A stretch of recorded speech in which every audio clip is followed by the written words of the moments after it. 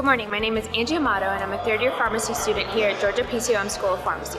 Come with me as I give you a glimpse of my day here at PCOM. Come on!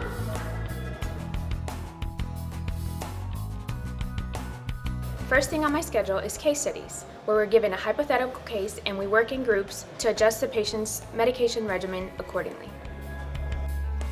So after our breakout sessions in the study rooms, we go into the lecture halls and discuss the case with our professors. We also have a quick assessment, so wish me luck on my quiz.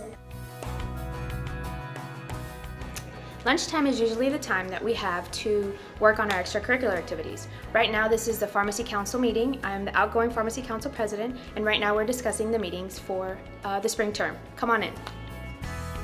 We are planning our big event for the spring, which is Dinner with a Pharmacist, where we bring 7 to 10 pharmacists on campus where students can network and ask questions in regards to what they do. As we run in between our meetings and classes, we do have a cafeteria here on campus where we can grab a quick bite to eat before our next class. It's 1 o'clock now and it's time for seminar.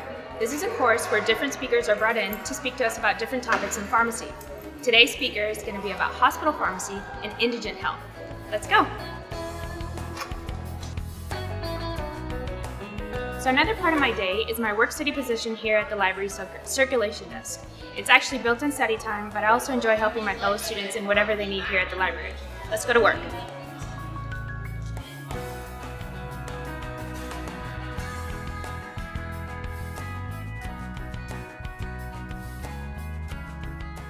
As my day comes to an end at 5 p.m., I want to thank each of you for joining me throughout my day as a pharmacy student at Georgia PCOM.